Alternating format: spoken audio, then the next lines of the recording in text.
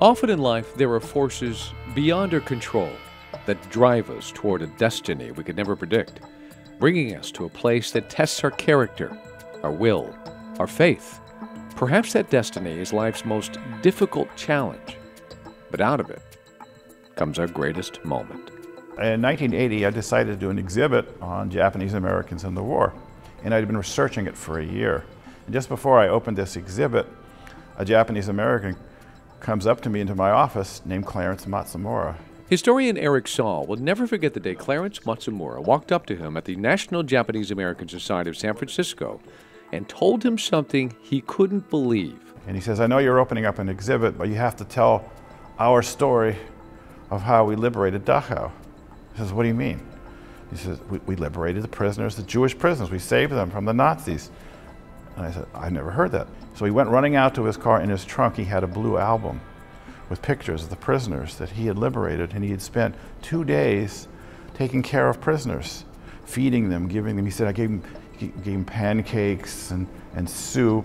When he told me the story, he was crying. He said, you're the first person I've told this story in 47 years. Before the war, Clarence's family owned a grocery store in Hollywood, California. They were incarcerated at Hard Mountain, so he volunteered for duty and became a member of the 522nd Field Artillery Battalion, part of the highly acclaimed 442nd Regimental Combat Team, comprised solely of Nisei soldiers. It was spring of 1945. He was the very tip of the spear of American forces pushing into Germany. He had the dangerous job of a forward observer, driving ahead, finding the retreating Nazis, and reporting their position to American forces. All of a sudden, we heard shots. Immediately, you'd think that that was an encounter, so we would head towards the shots to support the firing. This is rare footage of Clarence in 1986, talking about what happened as he rolled into Dachau. The shots he's referring to are German machine guns, Nazi guards trying to kill as many Jewish inmates as possible before fleeing from the invading Americans. He had no idea that he had stumbled upon the Death March, emaciated inmates in striped uniforms, many of them dead, others barely alive. Most of these people didn't have shoes on, and they had gone as far as they could go, and they couldn't walk anymore, so they were on the side of the road, and they were looking up at us. They marched these poor guys who hadn't eaten in days and hadn't drinking, and they'd been worked to death. Could you imagine marching for 5 days, weighing 90 pounds, 80 pounds? During this march, almost half of the prisoners died. And you could tell every one of them was more than starved. They had been forced marched. The people that have been strong enough was scattering anytime we came close. The inmates were scared. Clarence's uniform and white star in his vehicle were clearly U.S., but his face was Japanese. It was confusing for the inmates. And they were thinking that we were from Japan, had given up and had joined forces with the United States, and we were now fighting on the U.S. side. Once they realized he was American, they knew they were liberated. He started giving them all his rations, busting into German homes to find warm beds and water for them, at the same time calling back to headquarters to report this shocking scene he had found. I was on a back truck when we first stopped. The first thing I was doing is I was going over there trying to help these people.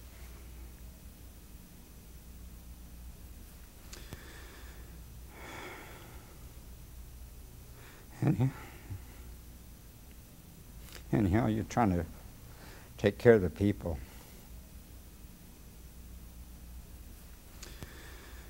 You know, they were just so far gone that The Holocaust is one of the darkest chapters in human history. Clarence had seen a lot of horrible things in the war, but nothing like this inhuman cruelty. A number of times he tried to feed them, only to have them die in his arms. As he said, just too far gone. All the other veterans of the 522nd, I think, were traumatized by what they saw. After hearing Clarence's story, Eric was desperate for more information. How is it possible no one knew about the Nisei soldiers' role in such a significant moment in history? I wanted to find these Jewish prisoners and find their story. So we put an ad in the Jerusalem Post. We said, if you remember, Japanese or Oriental men in the American Army, and if you were in Dachau and you were liberated by them, would you please call me? I want to find you. I want to find out your story. And Sally Ganor was the first person to call me. Sali Gnor was a Lithuanian Jew.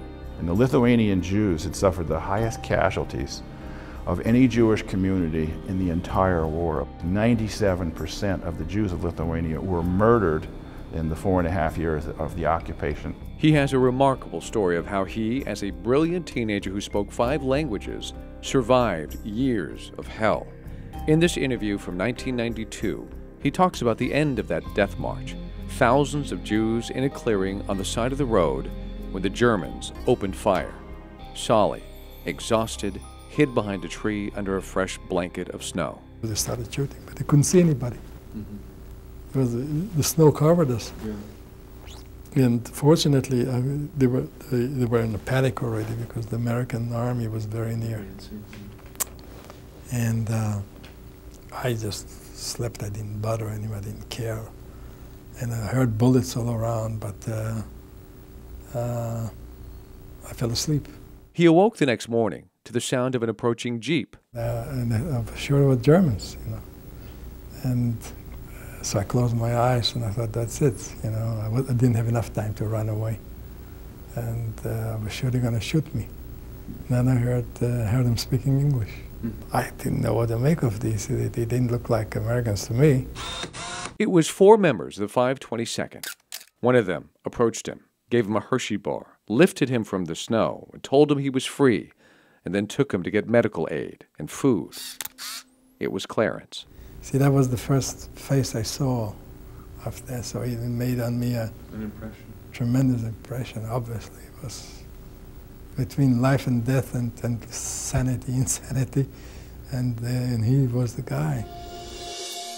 And suddenly, after all that, I was rescued and I'm alive. And it was an incredible type of emotional feeling.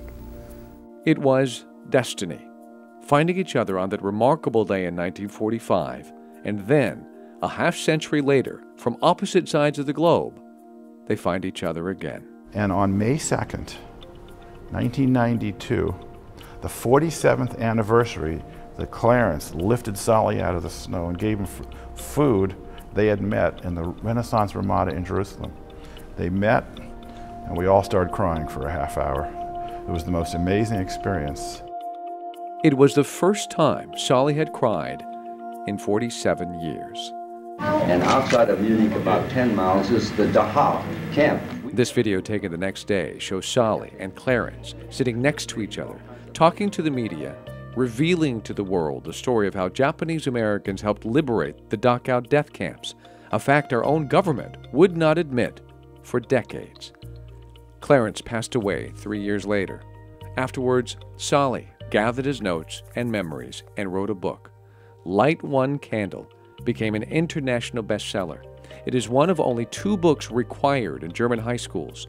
The other is Anne Frank's diary. Not lost in Sali's beautiful writing is a sad irony that he was rescued from a concentration camp by a man whose own family was locked up in one in the United States of America. That oriental face was like an angel. An oriental face to them was life. They went from a moment where they were going to die after 4.5 years of extreme torture, and in a moment they were alive. They were saved by the angels of life.